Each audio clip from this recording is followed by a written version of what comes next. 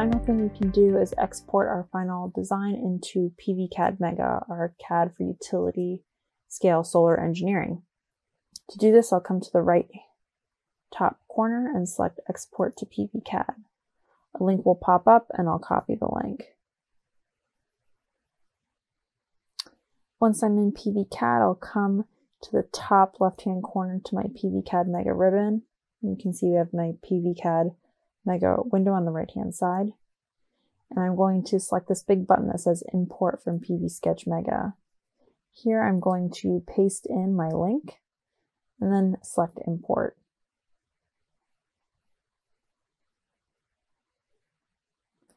And then I will save my design.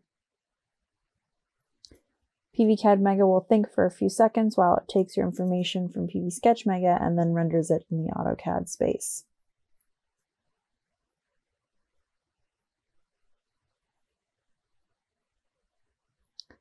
Once it imports and renders your project, you can zoom out and see that it imported our site plan, layout, and all of our project information.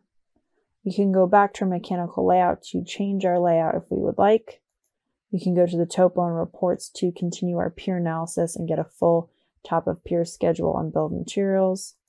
And then we can also get our same production information and go further by using this PVSys button and the PVCAD ribbon to export to PVSys modeling system as well.